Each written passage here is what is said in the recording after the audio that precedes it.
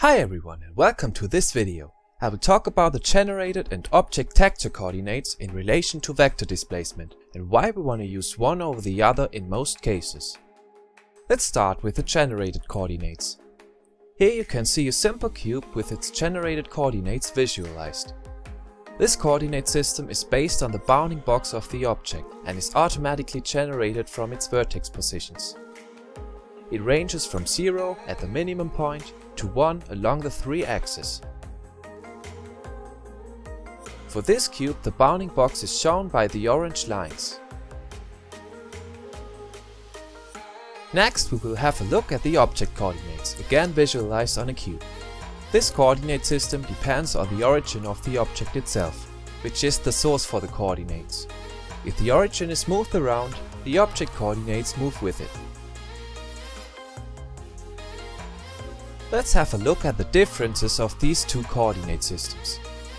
The right cube shows a Voronoi texture, which uses generated coordinates, whereas the left one shows the same procedural texture but with object coordinates in use. By rotating both cubes, you can see that the texture stays the same since both texture coordinates are based on the local coordinates of the cube. Same for moving them around. Now I scale both cubes in edit mode along the y-axis. As you can see, the right texture, which uses generated coordinates, now looks stretched, whereas the left one doesn't. The object scale for both cubes remain at 1, since I only scaled the mesh. If I now reset the cubes and scale both in object mode, the right one gets stretched as before, but also the left one with the object coordinates. Now the scale for both objects changed from 1 to 3 for the y value. As we learned earlier, the generated coordinates are based on the bounding box of an object and range from 0 to 1 on all 3 axes. That's why the right version gets stretched and is not dependent on the object scale.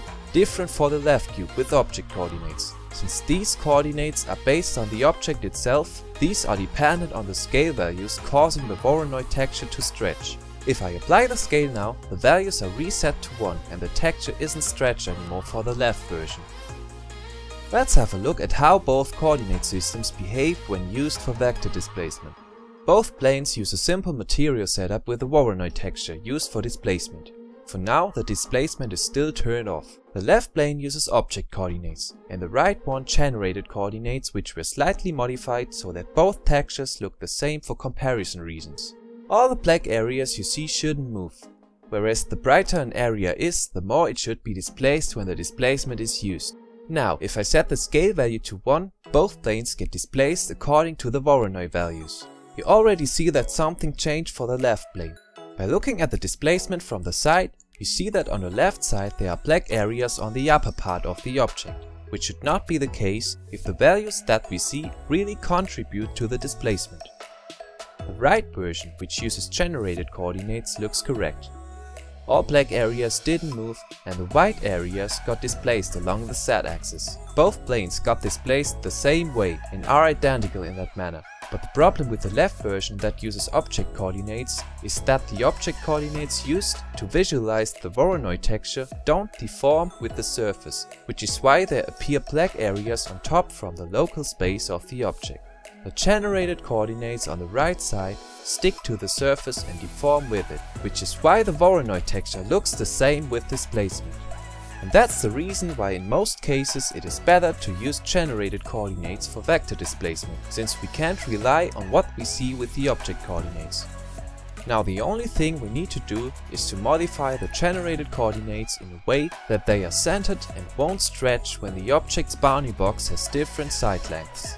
Since we know that the values range from 0 to 1 on all 3 sides, we simply have to subtract 0.5 on all axes to move the generated coordinates to the center of the bounding box.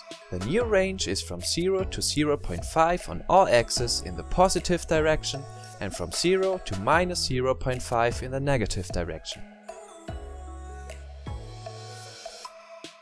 Now we only need one more node to fix the stretching. For that we use a vector math node set to multiply and set the 3 values to the dimensions values of the object. For this cube, the modified generated coordinates and the object coordinates are identical. To prove that this setup works, I used the modified coordinates as an input for a Voronoi texture. By scaling the object on the x-axis, we see that the texture stretches. To fix it, we need to update the multiply node to the same values as the dimensions. So we set the x value to 7.41 in this case.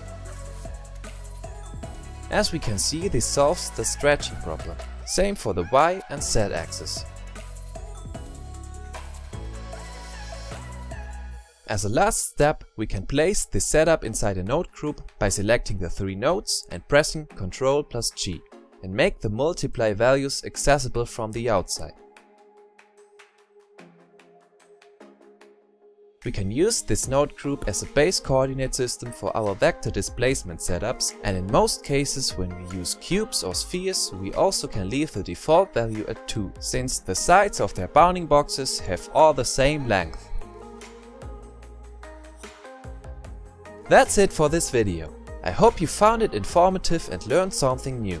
Tell me what you think in the comments and stay tuned for the next vector displacement tutorial. Bye!